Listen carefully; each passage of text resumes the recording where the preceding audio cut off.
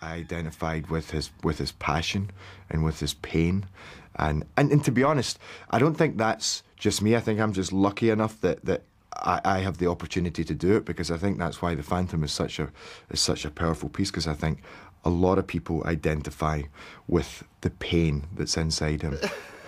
I see. You've ripped the nose. The disfigurement of the Phantom's face has been central to the role ever since Lon Chaney's first incarnation in 1925.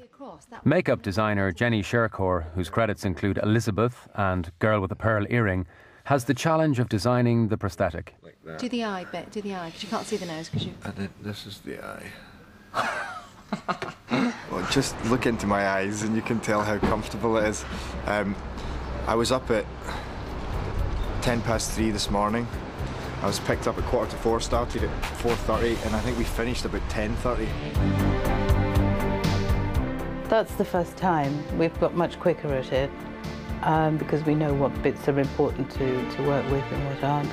And we've also got Jerry TV, so you can sit and watch TV while we're poking and prodding at him, which is good, which makes him sit still, and he's been brilliant. So it's about 3 hours, 4 hours.